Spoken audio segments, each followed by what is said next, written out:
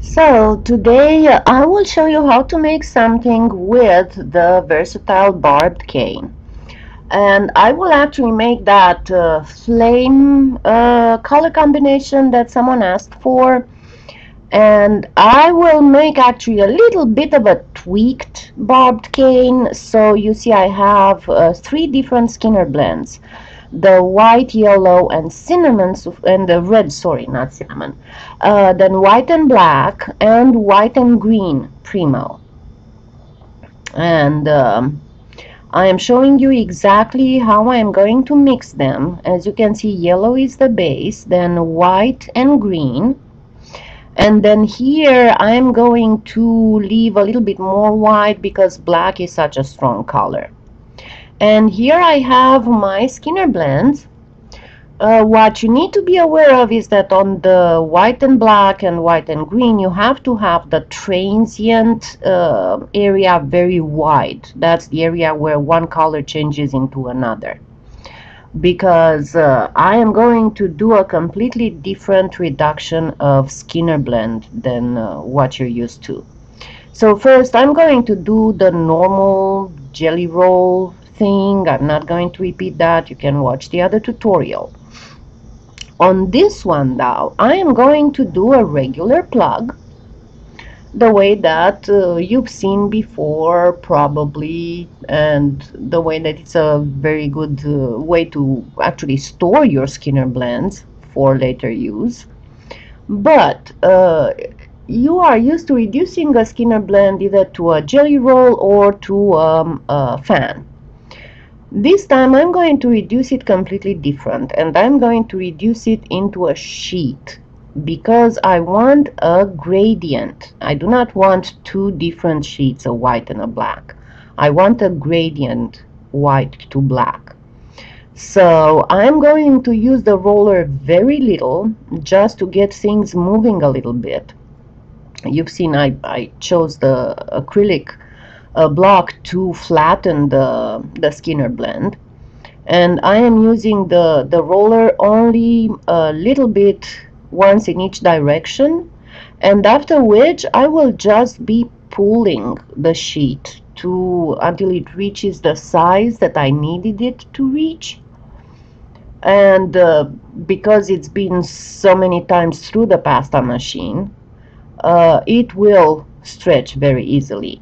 Be aware of the fact that all these Skinner blends, because they are strong colors, they will require anywhere between 30 and 50 passes through the pasta machine, but the result is definitely worth it, believe me.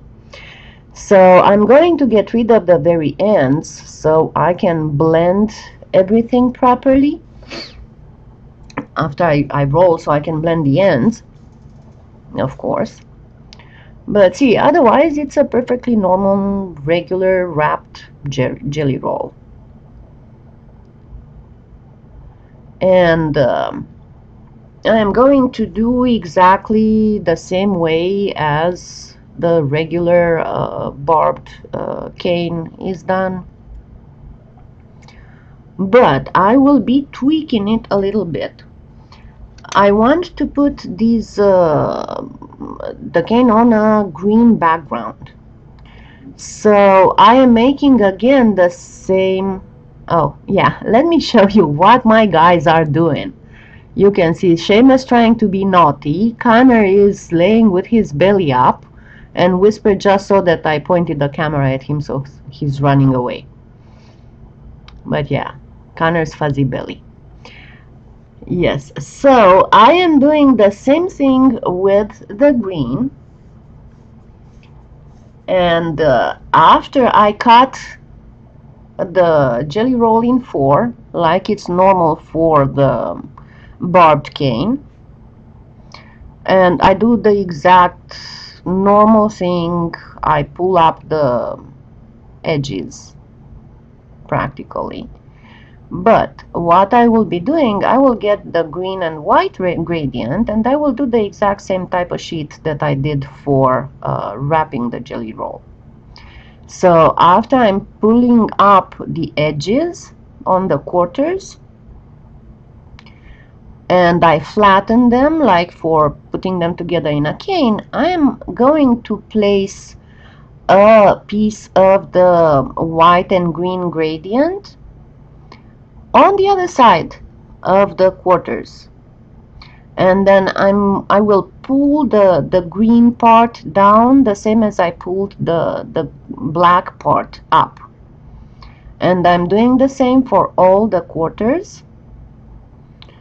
And then I make sure they are nice and flat, and I put them together in a cane, exactly like the normal barbed cane, but with that extra green semi-quarter wrap, however you want to call it. So I'm flattening them up again and making sure that they line up properly and they are the same length, so they form a nice rectangular cane that I am working in the exactly the same way, only it has that extra green semi wrap. And I am cutting the edges. Looks kind of like teeth, doesn't it? And then I will be cutting this in 3.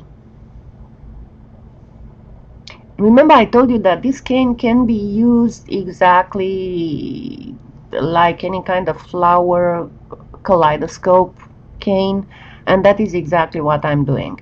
Why I did not change the shape of the whole cane into a triangle? Because I want to keep it even, and I don't want the green bottom to stay behind while the middle gets elongated, and it's much harder to control that when you have a long cane than when you have just the pieces of a cane. Believe me, I will do my best to make them equal. And after I turn all of them into triangles, I will put them together. And see, I am paying a lot of attention that they get equal, all sides and the bottom and the sides and everything.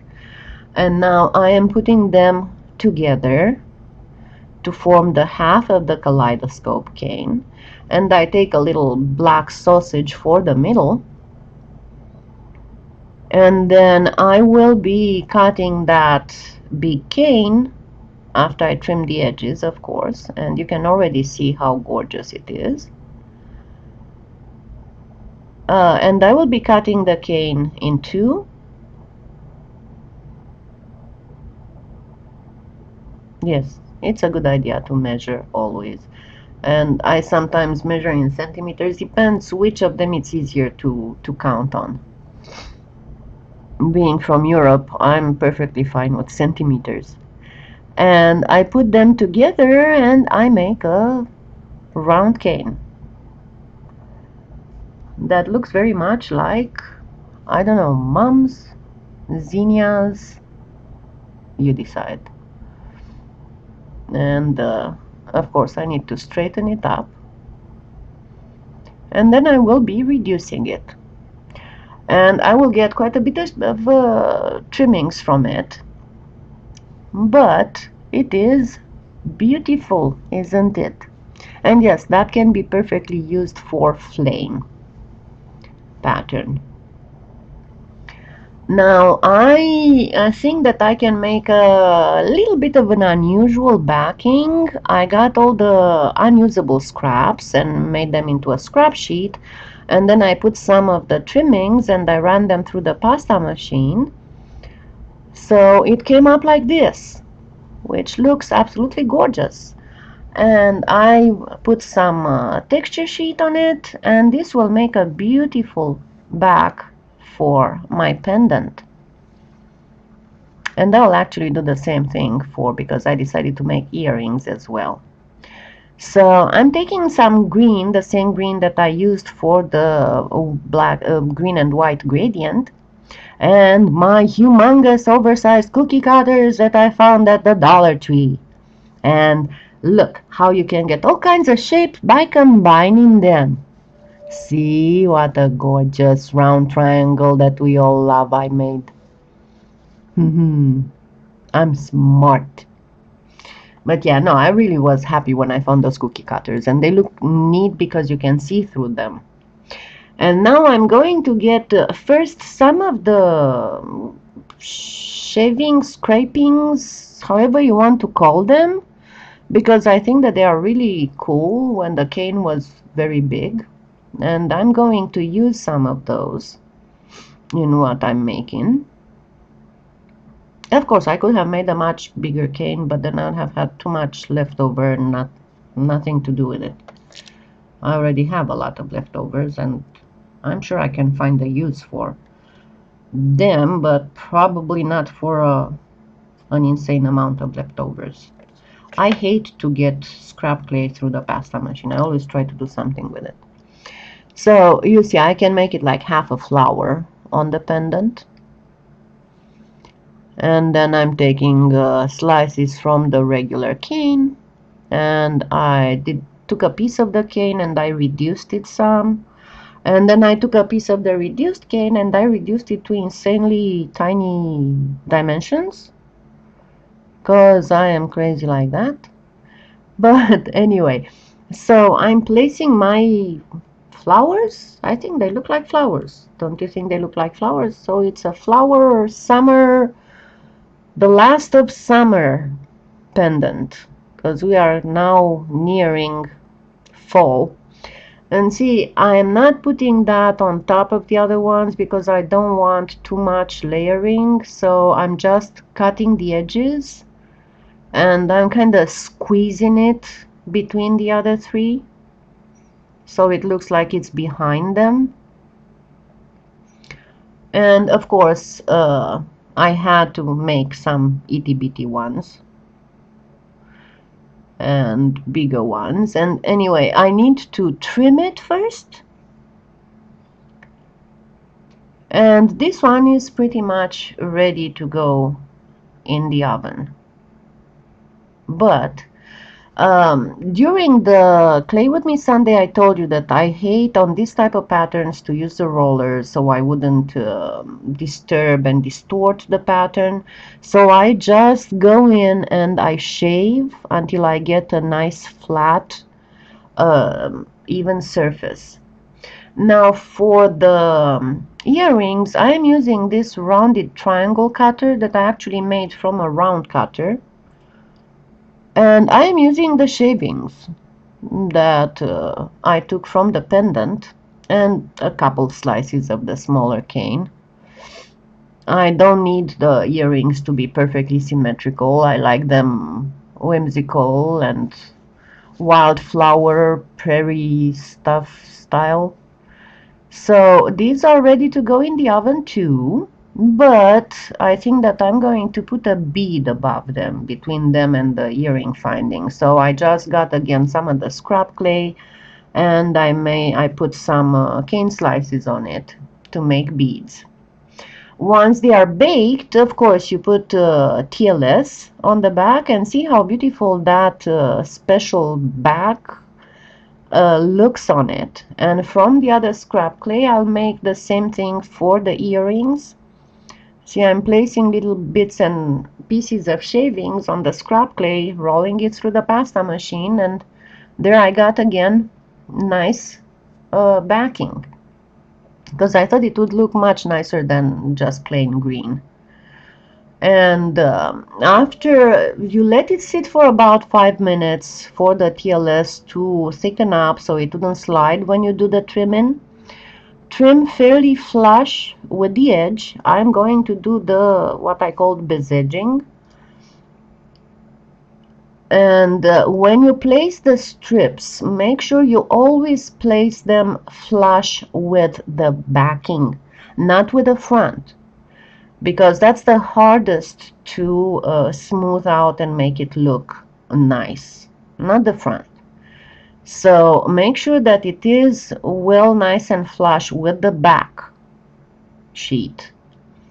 And then again, let it sit after you place this these strips. Let it sit for about 5 minutes, and then go in and start smoothing the back exactly where the strip and the back, the clay from the back sheet are coming together. And then you just trim what's in the front, flush with the front. Now this front, because I baked it on a light bulb, is curved, so I will follow the curve. And then if necessary, I can go back with my finger and do a little bit of smoothing. Just make sure that everywhere it is flush. Check it with your finger, because sometimes you cannot really see. And then I will be placing some jump rings in the triangles for the earrings. Just make a cut with the X-Acto knife. Insert the jump ring in with the open inside. Never leave an open outside, and never manipulate a jump ring that's in clay, because it's going to break the clay after a while.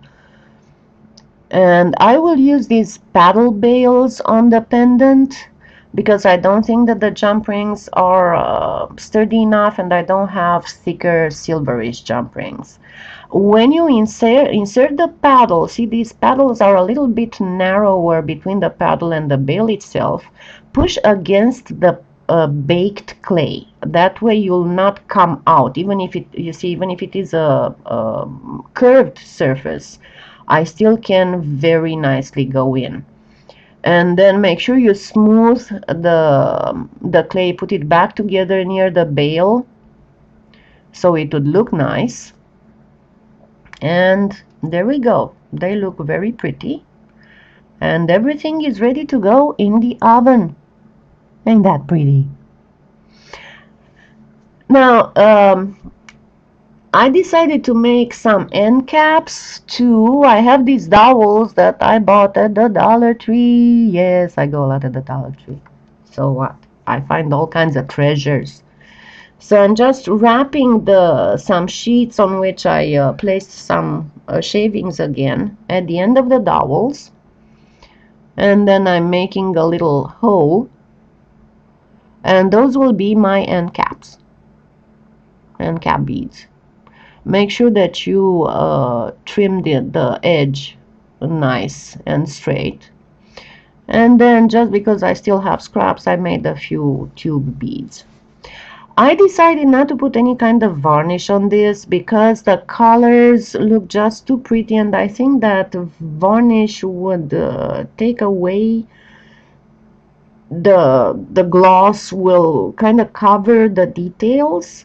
So I'm using the toggle clasp, some green jute cord, because I think that this green matches very, very nicely. And then I'll use a little piece of chain with a little heart as a counterweight. So I'm making first the earrings. I don't know why I brought the drill bits there. I forgot that I put jump rings in the earrings. Oh well. Ditzy, as usual. Ha. Yeah, so I will get some 24 gauge wire, and I will get a wire through the bead, make a wrapped loop at the earring finding, and then make a wrapped loop at the triangle piece of the earring. Now be very, very careful when you place the triangle piece. Make sure that you place it facing forward, because it's very easy when you have earrings like this that have a face and a front and a back, to place them backwards, and then you realize only after you're done and you try to put your earrings on, and they're like, okay, they are facing behind me. I just want to show everybody who's coming behind me what pretty earrings I have. Yeah, so yeah, make sure that you insert the dangling piece properly. And as you can see, it's not a hard thing to do, just those wrapped loops, and you have a pair of pretty earrings.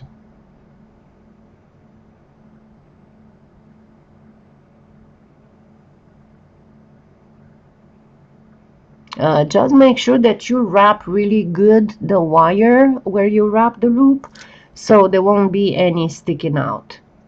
With the jute, I just put it in 6 and then doubled it and put it through the bales and then placed the tube beads. And then I'm doing, make sure when you measure, when you have this type of pendant, when you measure, make sure that you measure the pendant too. Don't measure just the cord, because you'll think that you have an 18-inch and you find out that you actually have a 21-inch. Now, you've seen me doing wrapping the end of cords before, so I didn't go through that again. I'll put a link to another tutorial of mine if you want. I just thought that you might want to see how I'm putting these cool end cap beads on. And always, if you use Loctite or anything, it's a good idea to wait for like half an hour, because most of these glues, except for super glue of course, need about half an hour to set, and they need 24 hours to completely cure, but after half an hour you're good to go. And then again, I will do a wrapped loop to connect the toggle clasp. But when it comes to the chain and the little counterweight, I don't really trust the regular jump ring, so I usually make double coil rings. So with those, it's less risk of the jump ring opening and you starting to lose your stuff. Of course, here too, be very careful. Don't tuck in really good the end of the wire, because you don't want anybody to get scratched. If need be, use a little bit, file it a little bit to make sure that it would not scratch. So I use the handle of a paintbrush to do my double coil rings. And I will use that to connect first the chain to the ring of the toggle clasp. And I usually put it on the stick of the toggle, not on the loop of the toggle. And then I make another one to connect the little heart counterweight.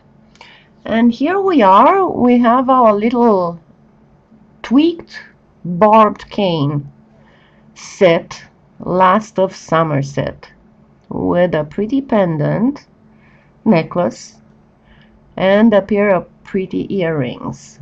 It's like a field of wildflowers. Happy claying.